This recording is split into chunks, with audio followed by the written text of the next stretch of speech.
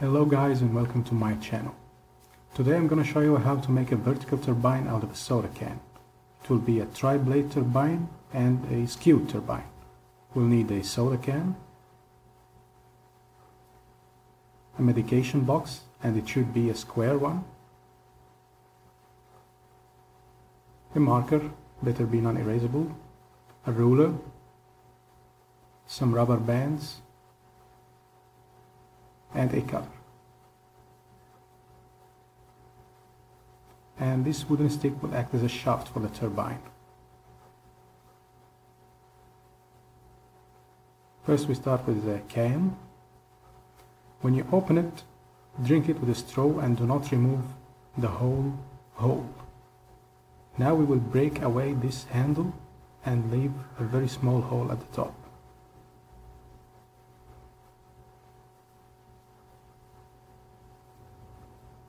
Just like that. And keep it, do not throw it away.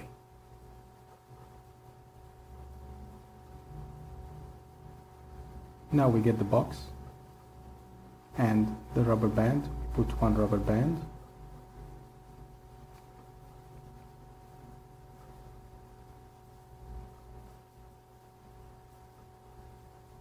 Now we use a marker to put marks on the four sides. Here's 1, 2, 3, and 4. Later we will use this rubber band to determine the center of the bottom of the can. Here it has the 4 marks.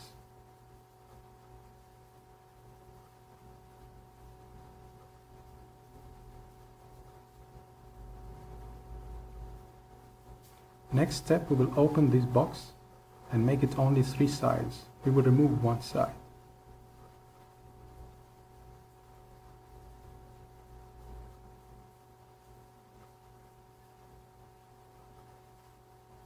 It is glued at one side, so we will just undo the glue and bend one side to the inside, so we have a triangle.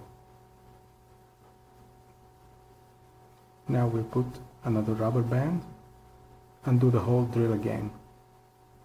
But now we will have 3 marks.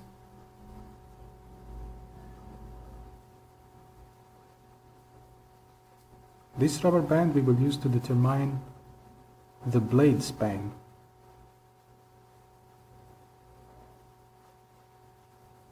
Like so.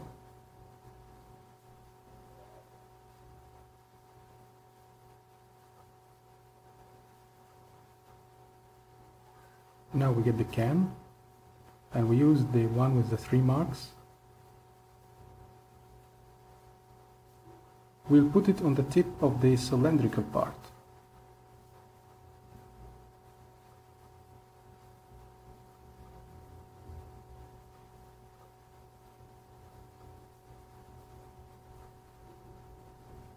Now we will transfer the 3 marks to the can.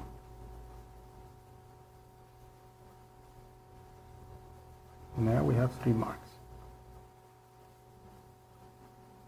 Now we remove the band.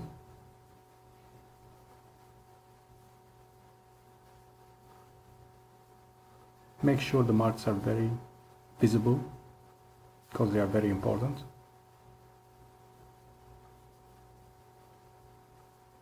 Now we will use the opening handle to make another mark to the right of the marks we did.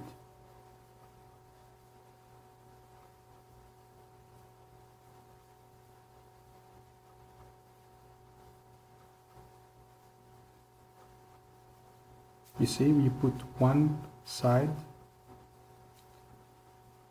on this opening handle and you make the mark on the other side. Like so. And we will repeat it 3 times to make 3 marks. Here is 1 and here is a new mark.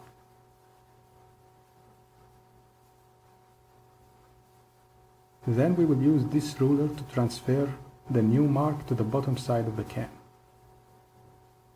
You stand the ruler and the can upright on the table and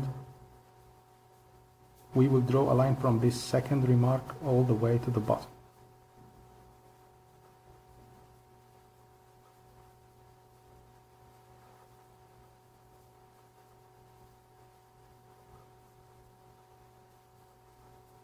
This will be the skewing axis for the blade. You have the axis and the original marks are on its left.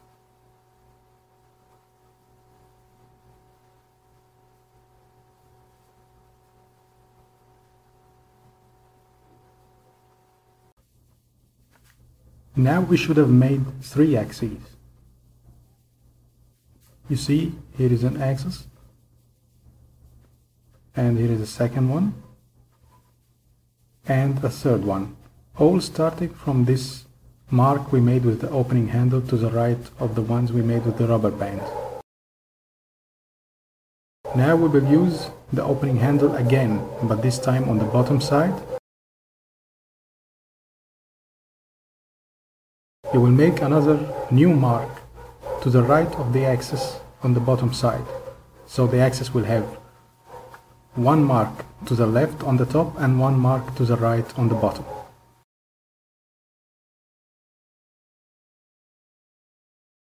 Just hold it against the can and make the new mark. So we now have 3 axes, and each axis has one mark at the top and one mark at the bottom.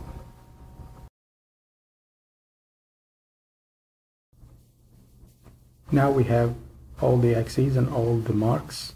Each one has 2 marks. Now we will get one rubber band and we will join one mark at the top and the nearest mark on the bottom such that it does not cross the axis. So it will be with the one with the axis before it. You see? It does not cross the axis. And we will take the marking pen and we will mark the position of this line here. And we will repeat for all the 3 sides.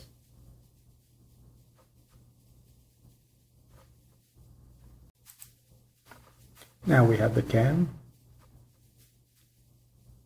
We have one axis here, and skewed line before, and skewed line after. Of course, the total should be 3 skewed lines. What we will cut is the skewed lines and the tops, but only leaving a very small piece at the end of the axis. I'm quite sure you guys need to understand why we did what we did. Here is our can, but made in a planar view, just like you open it and spread it like a sheet. The 3 marks marked 1, 2 and 3 are the ones we made with the rubber band at the beginning. Of course, the number 1 is showing 2 times because it is going all around, but it is the same position. The opening handle is the one made in blue color, and we used it to make the red axis right to it. I use this item particularly because it is 1/3 the length of the span of the blade. Here we can see the 3 blades are the ones marked in cyan and the one in the middle marked in white. Now, the position 1, we put the axis to the right of it, and the position 1' to the bottom is to the right of the axis. So 1 is to the left of the axis and 1' to the right. The same we do with 2 and 3. We have 2 and 2', 3 and 3'. Now to determine the line, the skewed line, which is the range of the wingspan, we join 1' to 2, which is the nearest point that does not cross any axis. And we join 1 with 3' and 3 with 2'. Of course, these 2 black arrows at the top show you that this thing is going all around. Now guys, we have done the cutting. You see, I have cut, we have the axis and I have cut all the skewed sides, and I have left only a small part at the bottom so we can rotate. Now you have the blade, you push one part to the inside and one part to the outside. We do it again, one part to the inside and the other to the outside. Of course, if you are going to push all the right parts to the inside and all the left to the outside, or the other way around if you want, but they should be all similar. Try not to hurt yourself because these edges when cut are very sharp. Now we have it almost done.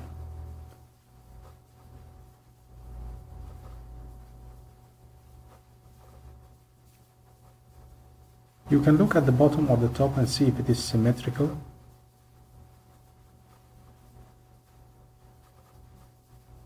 Yeah. Now it's time for putting the shaft. On the top it is easy because this opening is at the center, but at the bottom we have no opening, we have to determine. So we will get to the rubber band with the 4 marks. The 4 marks, yeah, and we will transfer the 4 marks to the bottom. Of course I should have done this before I did the cutting, but I didn't want to confuse you. We will make the 4 marks and we will join them with lines, so the intersection will be the center of this circle.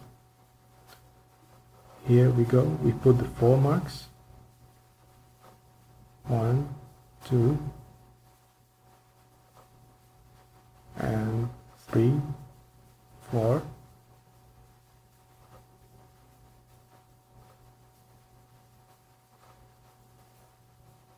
Gotta do it again. Of course, if the can was not cut, it would be easier.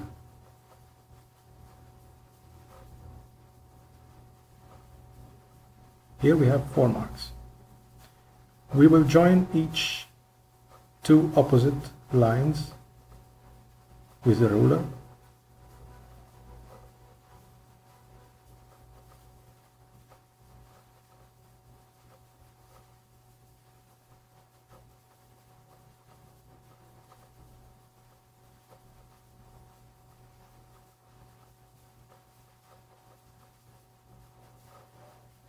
Now we have 2 intersecting lines, and they intersect at the center. We need to punch through.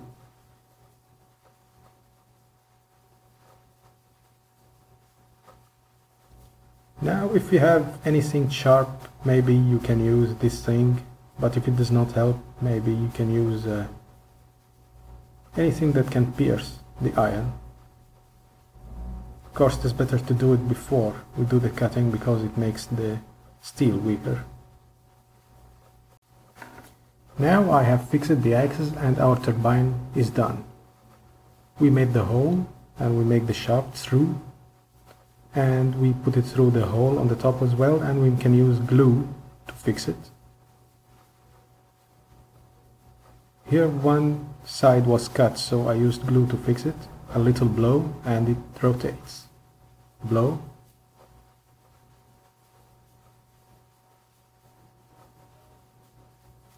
Now our turbine is done. But I'll show you one more thing. This is an electric cassette motor. If we can fit the shafts together, we can make it a generator. Now I have fit our turbine with the motor. You see, a rotation will create a voltage here. I joined the shafts in a very simple way. Of course, the motor shaft is very thin, so I had to thicken it with insulating tape, electrical insulating tape, and then I coupled it with our shaft using drinking straws. You see, as this thing rotates, it will create a lot of voltage, but it will not exceed 1.5 volts maximum, so it doesn't have a very good application, but you may use it for maybe a small LED lamp. A guy made it with a 200-liter barrel. I hope you enjoyed the video, my friends, and have a nice day.